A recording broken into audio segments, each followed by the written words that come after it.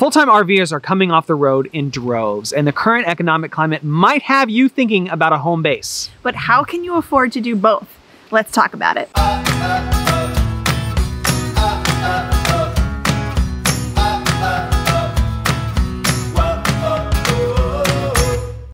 Welcome back to another Real Talk Tuesday, everybody. This is John and my beautiful wife, Kristen. Together, we're No Ordinary Path with our family of 3 kids plus a dog. We live in a 44-foot toy hauler that we travel all around the United States in. We've been traveling full-time for the last 4 years. This year, we purchased a home base in Phoenix, prepared it for short-term rentals, and traded our travel trailer in for a toy hauler. If you find yourself in the same situation that we were in, looking for a home base that you can purchase but still be able to rent out while you full-time travel, here's how we went about doing it. Today's video, we're going to talk about exactly how we went about that process, how we picked it out, how we set it up. And at the very end of the video, we're going to give you a tour of it because if you watched our previous video, we did finally launch back into full-time RVing, but we didn't show you how we left the house. All right, first step, location, location, location. Where do you want to be? As a full-time traveler, you have the advantage of having been to a lot of different places, but there are a lot of things to consider. You know, what are the homeschool laws like if you have kiddos? What are the tax situations? Different states have different tax laws. What will attract your renters to that location? Stuff like that. So do you want to live in a big city? Do you want to live in a small town? Is it going to be a vacation home that's seasonal for like ski homes or something like that? And if you're going to go back to it for a portion of the year, is it a place that you want to go back to? Yeah, absolutely. That is important too. The next thing to consider is budget. Come up with a budget. Probably the most important thing. Yeah, come up with a budget and stick with that budget. Our pay is a little bit interesting, and so we had to go through a special process in order to get qualified. And if you are interested in that, you can take a look at this video up there. If your whole point of this is to be able to full-time travel, make sure that you're spending money on something that you can afford to have vacant and still do your full-time travel job. You got to think there's going to be different aspects to the budget as well. For example, the down payment on whatever it is you're purchasing. But if you're a full-timer like we were beforehand and you didn't have anything because you sold all your stuff, you're also going to have to furnish the inside of it, which cost more than we thought it was going to. Oh my gosh, it was so much more expensive. We thought we would spend about 10 grand. We're not going to talk specific numbers, but that was the kind of budget we had in mind. More than double that. It was a lot of money. Yeah, to furnish. Fortunately, we did have, you know, that savings that we were able to do that, but count on furnishing costing a pretty penny. Make it as turnkey as possible. Being a full-time RVer, if you're looking for property like this, you don't want to have or mess with the time that it takes to make something nice and upbeat and ready to go. I mean, maybe if you're super handy, great, but you're still going to take weeks, months, and we took months to get ours ready, and it was pretty turnkey anyway. So just make it as turnkey as you can. That will make it so much easier for you just going forward. Especially if you're working full-time at the same time. Right. The next thing is to consider, what are your non-negotiables? Everybody has a set of things that they absolutely require in a house or a property. For us, that was definitely being able to park an RV, and a large RV on the property, preferably a place to park 2 so that we could have our family or friends come and visit. That was top of our list. Make sure that you know what your priorities are in terms of things that have to be on the table. Make sure your realtor is on board with that also. Right.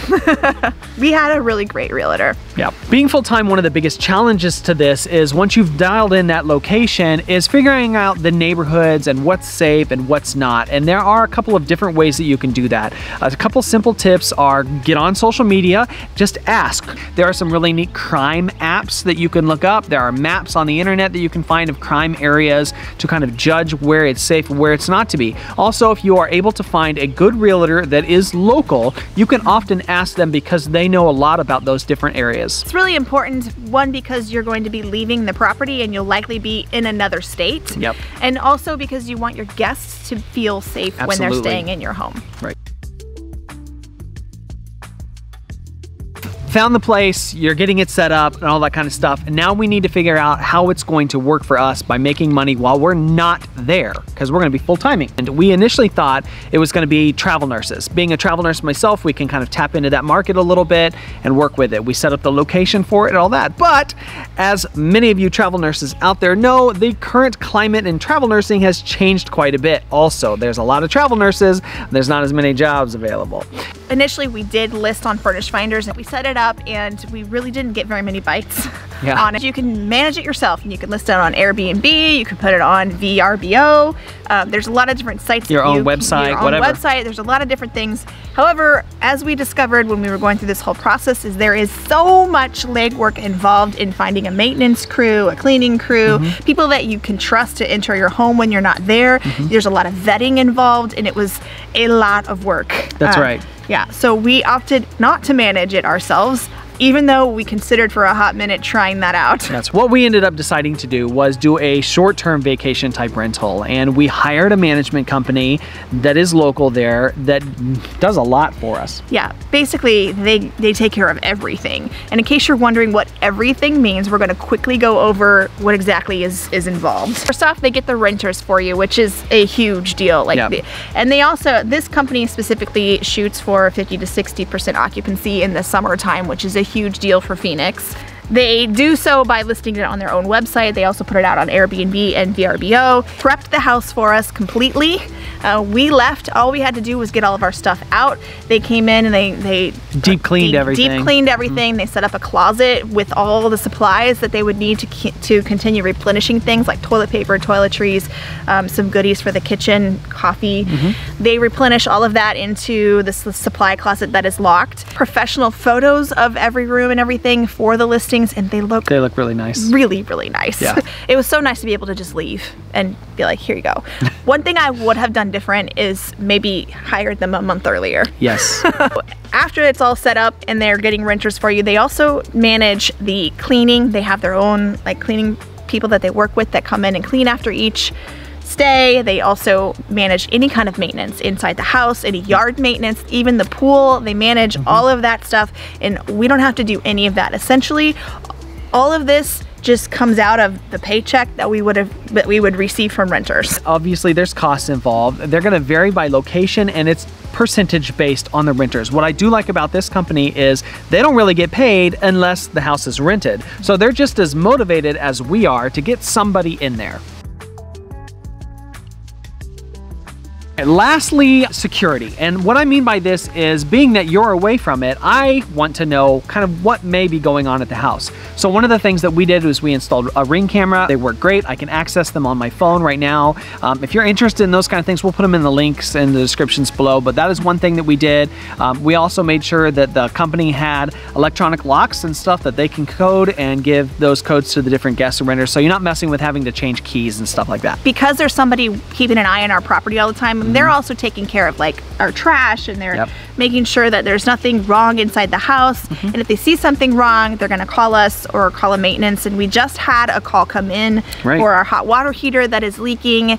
And today a maintenance person is going out to the house, and it's all covered under our home warranty, which is fantastic. Yeah. We were like, oh, thank you. But the point is it would have been so terrible to go back after being away for 6, 7, 8 months and find out that there was a leak in our garage the whole time. Feel free to reach out and contact us if you have any other questions. You can get us over at noordinarypath@gmail.com. If you do, we'd be happy to try to answer as many questions as we can for you guys, or leave comments below too. Thank you for watching the video. If you've got any tips or things like that for us, or if you're a short-term or even long-term rental and do these same kind of things too, let us know below. We'd love to hear feedback.